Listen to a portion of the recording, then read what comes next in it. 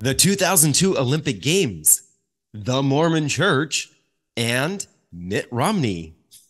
What's the state of Utah? Today we're visiting the great state of Utah. Right.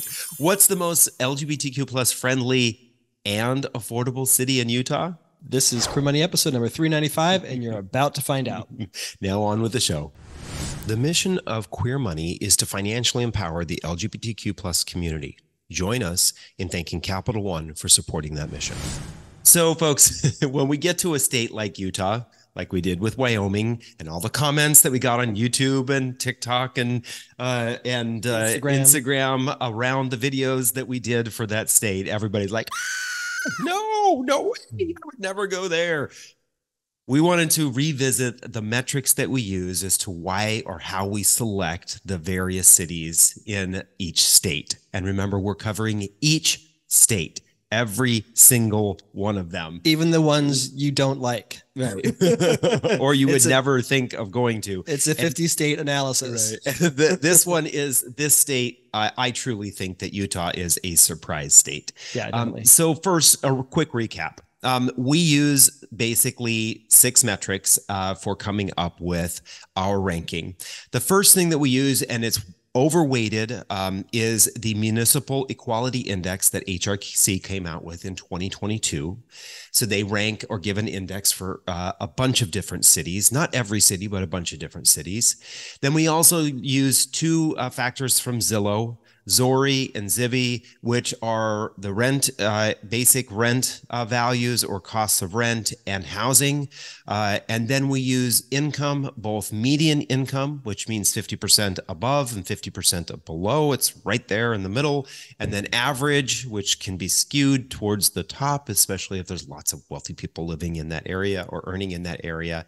And then finally, we use bestplaces.net cost of living index, so you get a real picture about what the other things are that may cost or be affordable or not affordable in that particular city. Things like food, housing, or no housing. Well, actually, housing isn't housing, shopping, things like that, utilities, all those kinds of things are thrown into the cost of living index. Exactly. And this being the Queer Money podcast, what we're doing with this analysis is we're coupling LGBTQ plus friendliness with affordability and cost of living. There may be other variables that are of concern to you, and if that's the case, we totally get it. We highly encourage you to take our answers, the winners as well as the runner-up, and then do a deeper dive into the metrics that might be important to you, whether that's veteran services, Black or people of color inclusion, women's issues, disability, whatever. We understand that there's a lot of variables of concern for the community. What we're trying to do that's unique with this analysis, that we think is unique about this analysis, is that most lists that you go to for the best place to visit or the best place to live for gay people, LGBTQ plus people, tends to be predominantly reliant on the type of nightlife they have. Right, exactly. I mean, some of them do take into account other variables, but more often than not, it's just there's a lot of gay people there, and they have an amazing nightlife, and they have LGBTQ plus coffee shops, and there's a lot of theater. Those are all important to us too, but very often the winning cities or locations for those various lists always tend to be the most expensive places that people can't afford to live. Right. So we're trying to help you stretch your dollar further, but also find a place that hopefully is LGBTQ inclusive. Again, as we said at the outset of this series, that is relative, right? So affordability in California is relative, and LGBTQ plus friendliness in the state of Wyoming is, yes, going to be relative.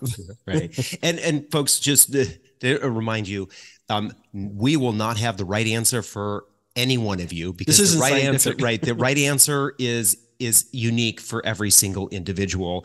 And that's why when we post information about a great city to live in for LGBT people is New York, people are like, well, that's not affordable. And it's the same reason why people excoriated us over Laramie, Wyoming, because it's not LGBT friendly. It just happens to be the most LGBT friendly city in Wyoming. I would argue we're very early on in this analysis. My guess is that there's no Goldilocks for our community anywhere in the country. And I think if we probably did an even deeper dive, there's probably no Goldilocks place to live in the entire country unless you're cis white straight male. Yes, exactly. So let's get on with Utah. Taking all those grains of salt into account. Rubbing them into our wounds here. David, who is the honorable mention? Right.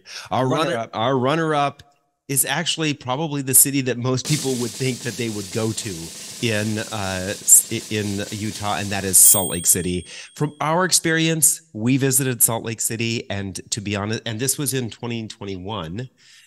During the pandemic. During the pandemic, we went there, and we think that it is the gayest city in America right now. Yeah. Simply because as you drive around in the core part of Salt Lake City, in the downtown area and neighboring the neighborhoods just adjacent to downtown, there are queer flags, whether it's a gay flag, a trans flag, a progressive pride flag, non-binary flag. There are queer flags everywhere. It was surprising. Right. Exactly. And we ended up going into a little boutique shop, where they sell like books and trinkets and stuff like that, all the stuff that you want to spend a ton of money on.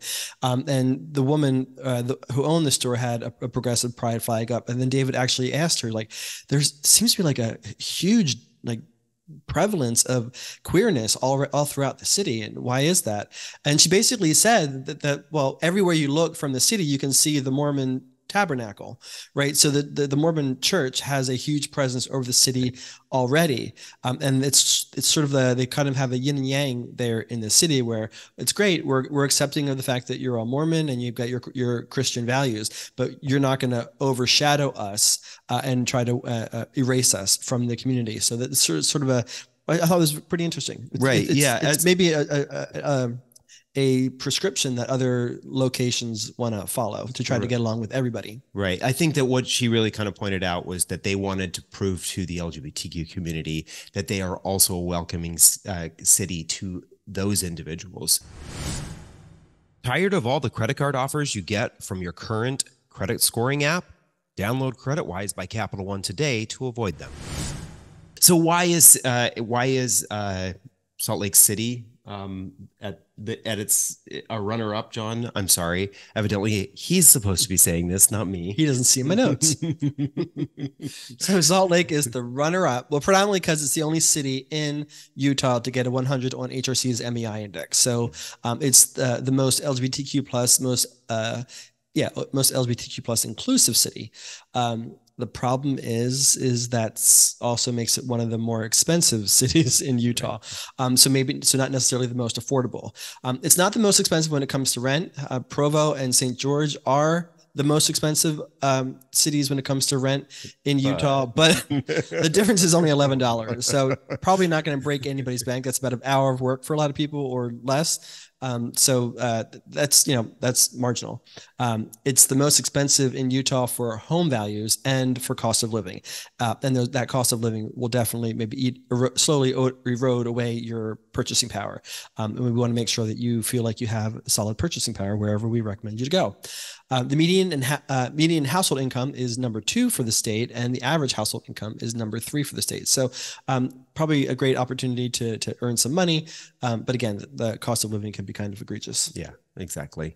Anything else to say about that, David? No, I think you said it all. Oh, thanks. I did a great job. Why don't you share with our audiences who the winner is? The winner is Ogden. It's just a 35-minute trip up the road from Salt Lake City. And it's kind of, this is a state where it's interesting that where the concentration of people are at is actually where there's actually somewhat of affordability when it comes to cost of living and household income. There seems to be a little bit of a balance, more of a balance there than maybe some other states. So why is it a winner? Well, it's also the city that has the highest average income.